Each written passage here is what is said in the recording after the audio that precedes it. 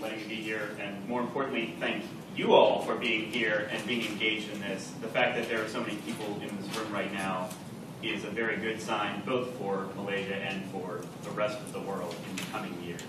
I know we're a little behind schedule, so I will try to catch us up. I just want to tell basically a story, and it's a story that has three parts.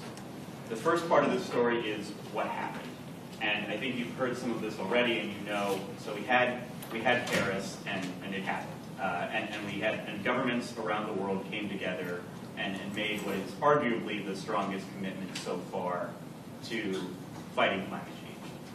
That's one piece of the story.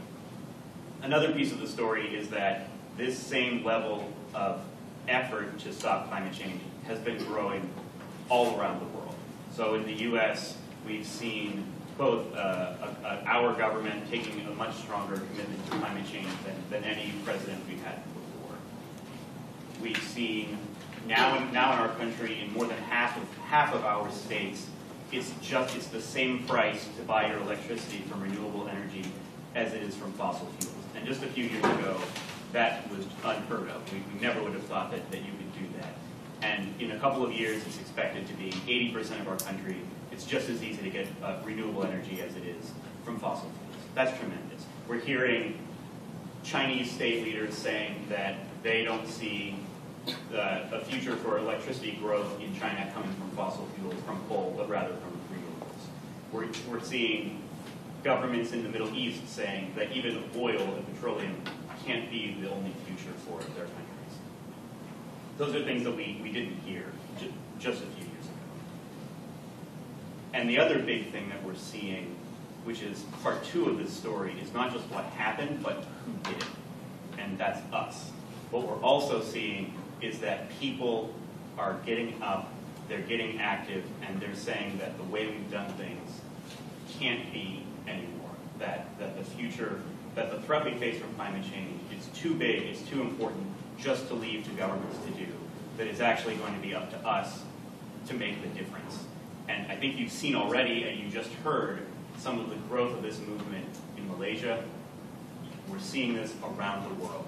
A few years ago, I don't know where Adrian went to, but Adrian and I and a bunch of other young people got together and created that youth constituency at the climate change negotiations, because we saw that that was a place where young people needed a voice, where we weren't represented, and where we had something important to say, both to our own governments and to everyone else around the world. So it's not just that governments agreed to something in Paris, it's that we made them agree to that we stood up and we made them take stronger action, and we're seeing people around the world do the same thing. The third part of this story is what needs to happen next. So Paris happened, but Paris won't be enough, not even close. The dangers and the deaths that we face from climate change will continue to happen if we don't do more. It's not enough to say, okay, great, Paris, we're done.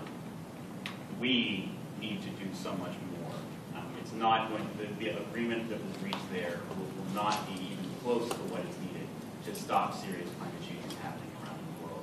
As exciting as the growth of renewable energy is, we still need a lot more of both young scientists as well as young activists to go out there and create the new technologies and to create the momentum and the passion in civil society to make those things happen, to change what governments are doing, and to forge our own path. So we have to be part of writing that story and growing our own movement even beyond what we already have today.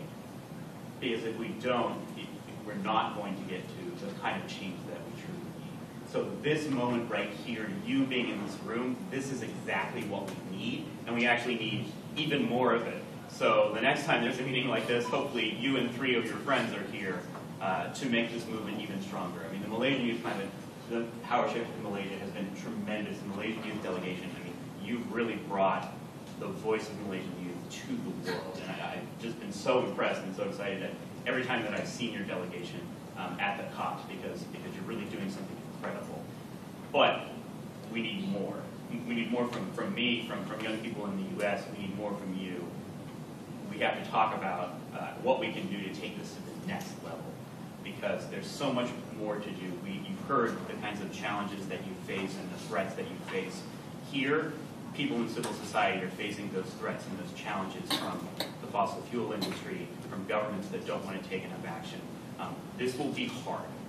I don't want to make it sound like it's going to be a simple effort. It's going to be a tough road over the next couple of years. Paris wasn't the end of something, it was actually the beginning. And so what we need to figure out now is what we do next to take things to the next level, to take these successes that we have achieved and double them, triple them, tenfold over, because that's when we're going to get to the place where we really see a different world that looks more like us, that represents us, where the most vulnerable people around the world are not suffering the way that they are today and the way that they're on track to suffer if we don't take stronger action on climate change. So thank you for everything you've already done. Thanks for being here. I'm really excited to hear about what comes next, both for Malaysia and for the rest of the world.